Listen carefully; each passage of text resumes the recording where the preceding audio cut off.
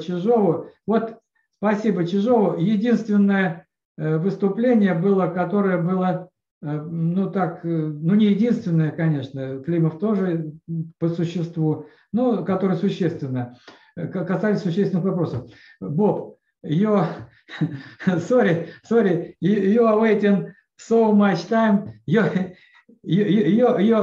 line now, your floor now. Please put your question. Or no question, your comment, please. Okay, so I don't know what I'm allowed to do here, but I had some questions for Alexander Shishkin.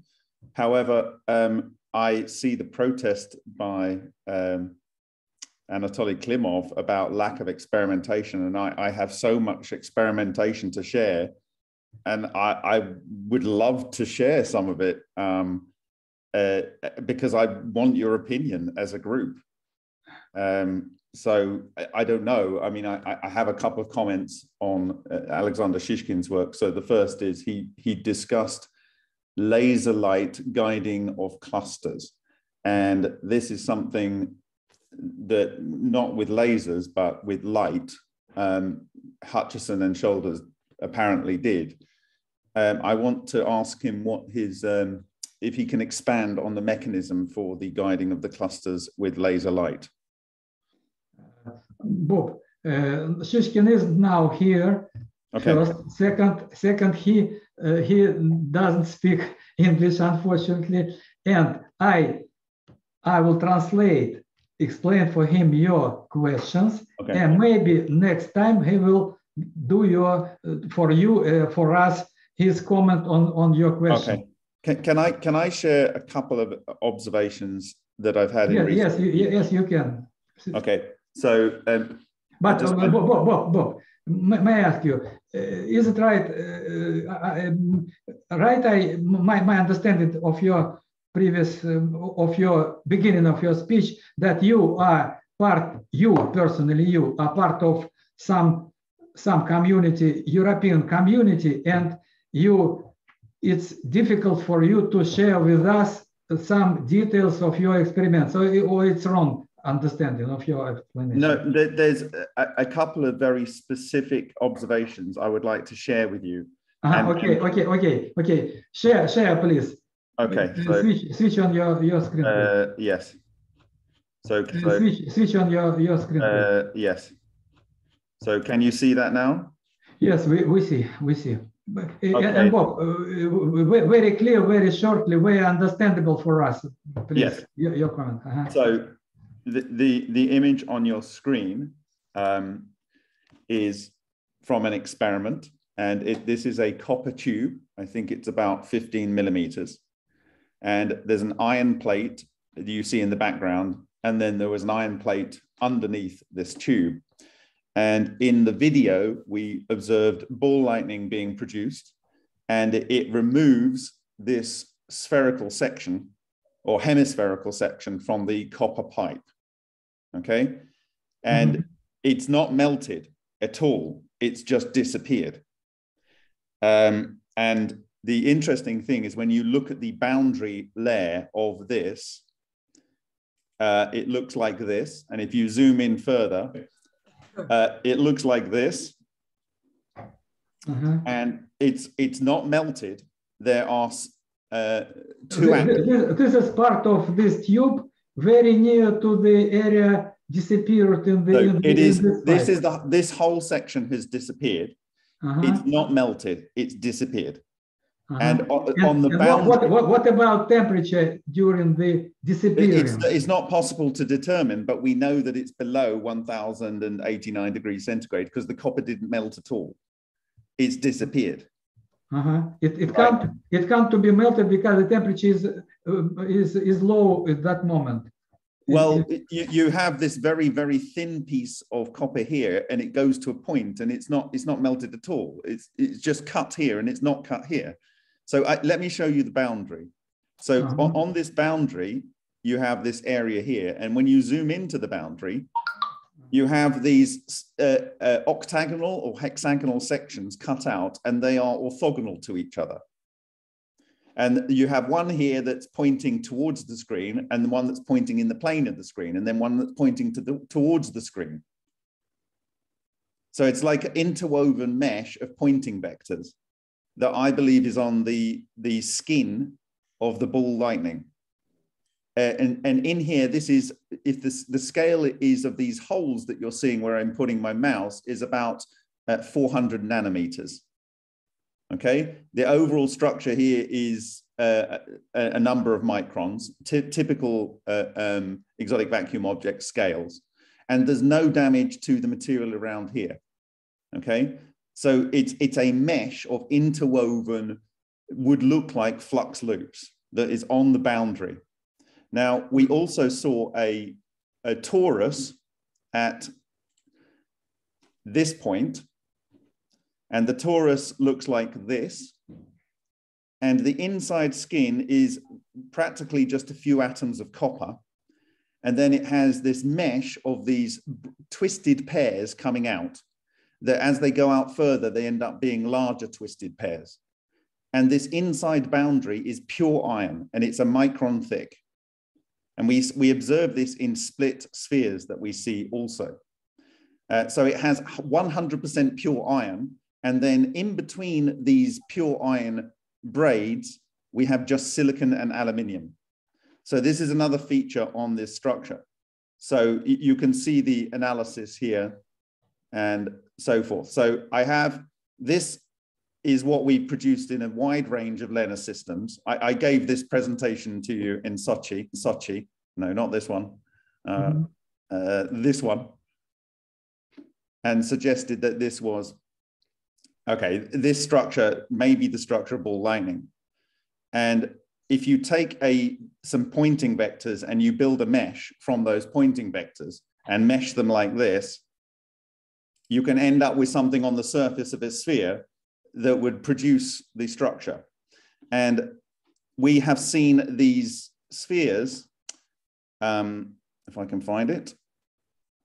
So we have, this structure is a micron thick.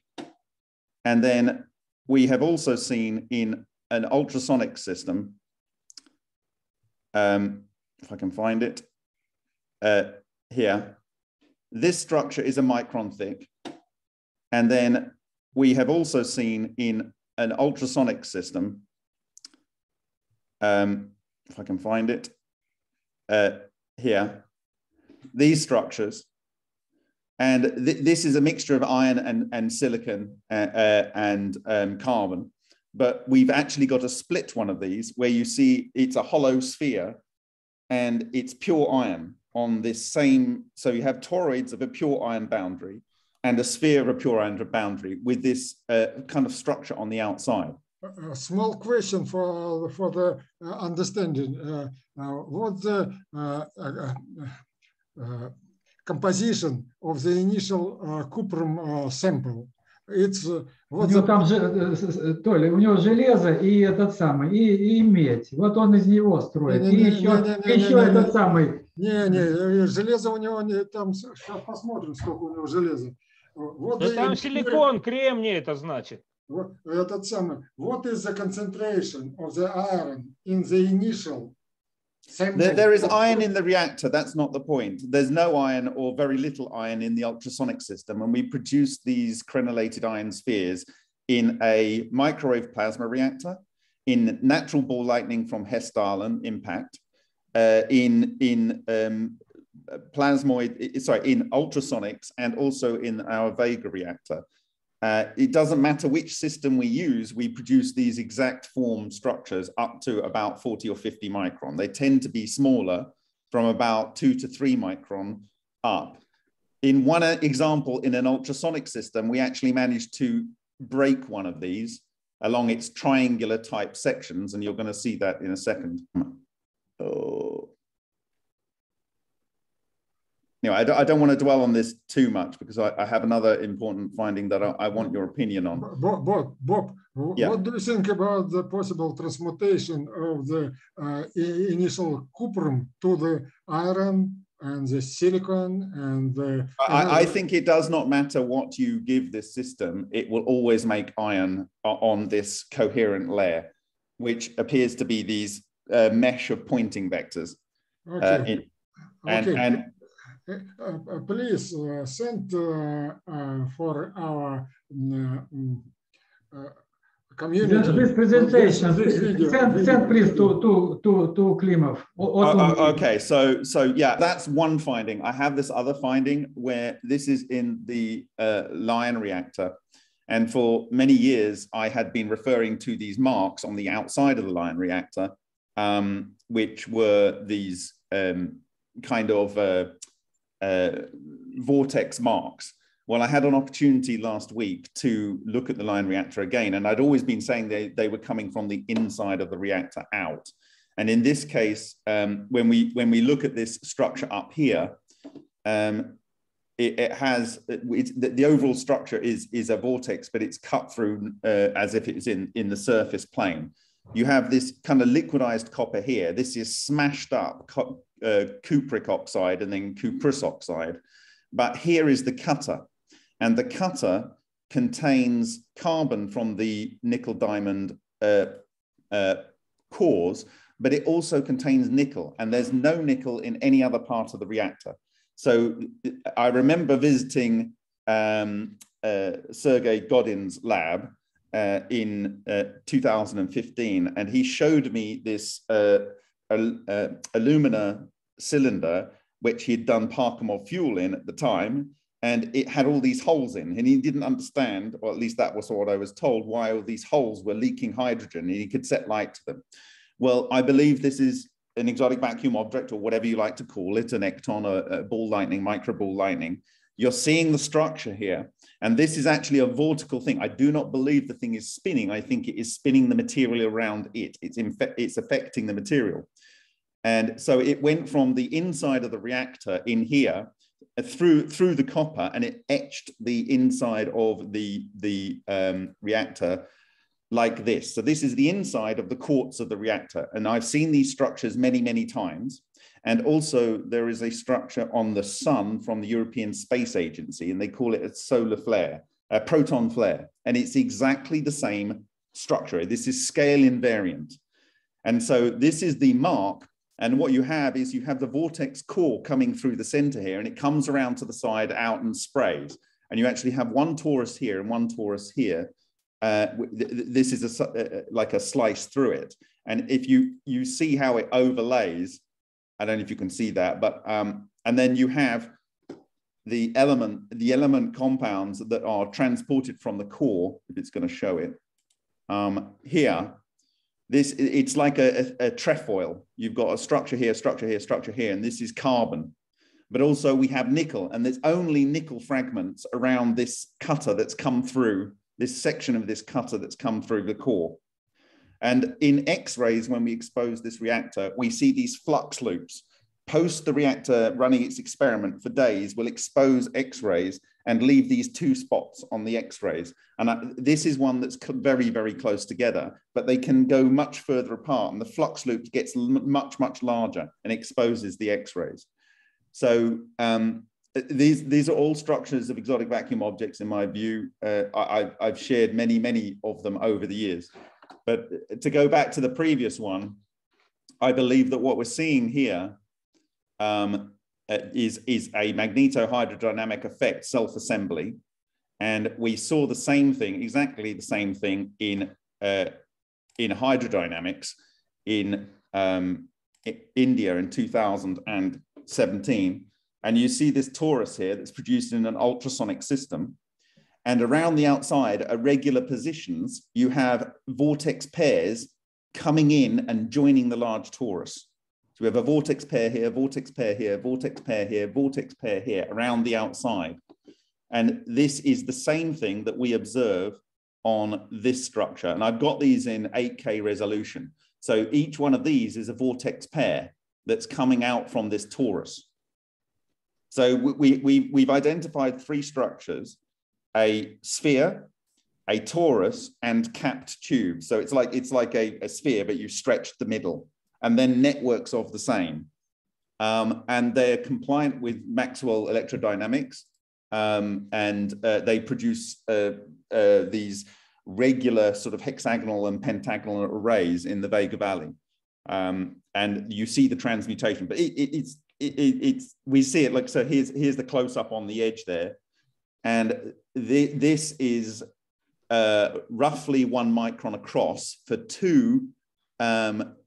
a braid of 2 vortices that come into the outside pure iron core, okay? This is on aluminium foil that was run for 90 seconds at 46 kilohertz. And you see the same formation of these micron style twisted structures. And because this acts like a diffraction grating, this is why I believe we can see strange radiation tracks using polarized filters on microscopes. They just pop out when the strange radiation track has interacted with metal. And so you can see, I've got a couple of examples here. Again, so this is exactly the same scale as this. This is the rolling of the aluminium foil. This is the rolling of the aluminium foil. You can see this is the head of a crack and it's starting to cohere into this structure. And over here, it's already cohered and it's the same scale, these twisted vortical structures. And it's 100% on and 100% off. So you can see the 0 effect here, and instantaneously it's 100% effect. And this is the same here. And this is a twisted pair. This is, in my view, a coherent matter structure that touched onto the aluminium and organized the matter instantaneously. And like I say, it's exactly the same dimensions here in aluminium as it is here in iron. And so there's some of the very many experimental findings that I can share. But the experiment to create this effect took 90 seconds. And it was a $35 experiment. And the biggest crenellated iron spheres we have produced in less than 1 second, 1,000 seconds, using an ultrasonic domestic cleaner. Bob, yes. Very large information for us. It's need detailed information, and we hope to study your information if you send us by email this. Он пошлет, я же его попросил. And my question for you, only small question for you, Bob. Yeah. You sure that the whole creation is connected, not the melting, but maybe erosion process on the surface of the cuprum. So if I load this model in here, but why this process not be connected with the melting of the cuprum? Well, so if you look at Matsumoto and Solin, both of them in the early 90s, and we've replicated this with HHO gas and in the Vega experiment. These spheres, we've actually got them, part of the structure fails, the confinement structure, and out of it spews silicon and carbon confinement structure, and out of it spews silicon and carbon and other. Okay, fine, Jack. Okay, all right. Okay, all right. He's broken the tap. It's my son. No, not now. Just not now. So in Matsumoto's work, Bob, I know this. I know this work. So what I'm saying is, if I load this object up, I want to explain. It's rather trivial to explain these systems when you see this. Just say one more thing. One more thing. Yeah, continue, so, but go to the end of your okay. comments. So I'm suggesting that this completely homogeneous pure iron structure is these pointing vectors, which are intensely magnetic fields that form a mesh, which can mesh any sphere, torus, or tube with cap tens, as Solin identified, and so forth. And what happens is this consumes matter as the sphere expands, and it consumes matter, and you can see exactly how it's consuming the matter in this image here, where it is eating these circular sections. And this is not melted, this is disrupted. And what I'm saying is because we know that these tori can move material, atoms around them, that when it forms into this mesh oh God, it's gone again. Excuse me. When it forms this mesh, Но он some считает, of the что material, на самом деле он переходит от одного кольца тороидального к системе и говорит, что это вот отпечаток от этой Стой, системы. пусть он закончит. Подожди, не надо, подожди. some of the material is swept inside, and in the process, it goes through this incredible magnetic flux, which adds to the size. So it's like an event horizon. It consumes matter and it grows. And what nucleons go in end up as iron, but some get forced into the center. And in the center, they get transmuted into other elements. And periodically, one of these sections will break and it will spew out carbon, predominantly protons, helium, silicon, all of the elements that have been observed by all of these different authors. But you always predominantly get a lot of iron if you push this system hard. Now, the torus, we've observed all of these tori, which are tori of tori. So this is a subsection of one larger torus, and there's the subsection of the torus. Okay, this is how it manifests itself. And we've seen a wide range of them. These are all nearly pure calcium. So the torus structures are calcium. And then when you get them blown up in relation to an overall ball lightning structure, I think I might have it here. We've got this whole ball lightning structure that blew up. It has the iron sphere, then the silicon, and carbon's everywhere. It's like a big splodge of carbon. It has silicon, and then on the outside, it has this calcium. And so I don't know whether the configuration is this torus of which ends up as calcium, carbon everywhere, and then this iron cluster in the middle. And so I'm just trying to work it out, but I want people to maybe think about this. And we've observed this. This is on the outside of the Hutchison effect. It's the same thing occurring. This is a mesh of EVOs. This is on the Lion reactor, and I shared this in Sochi in 2018. So this is almost the inverse. Rather than the ball lightning that is a sphere moving out, consuming matter, and basically turning a lot of it into iron, but a lot of it into lower order nuclei. You can also get these meshes to mesh over. This is quartz and this is aluminium. So it's literally can wrap around the surface. So those are some of the observations. And when it wraps around the surface, it completely protects it. Bob, Yeah. for us, it's very much information. Yeah, I understand. Maybe I translate. I would like to tell some words for the Russian colleagues. Yeah.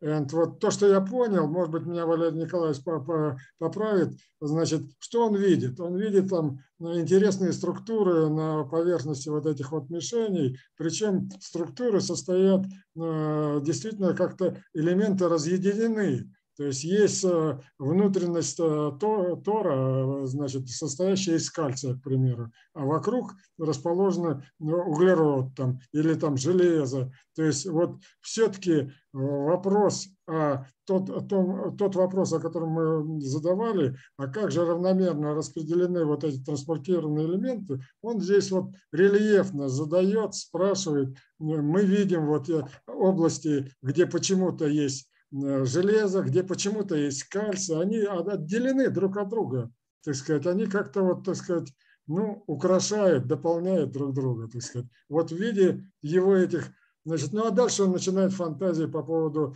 вихревых колец, из которых можно соткать такой ковер, что ли, так сказать, некую структуру, которую, ну, если наложить ее на образец, она оставит вот такие следы. Все, Bob, thank you very much. And, it's very interesting information, and very glad to study your new. Well, in part, I wanted to share this with you because I sat next to you in Sochi after the conference, and you said you were observing a lot of hollow spheres in your reactor. Okay. Thank you very much. Yeah. Okay. Thank you.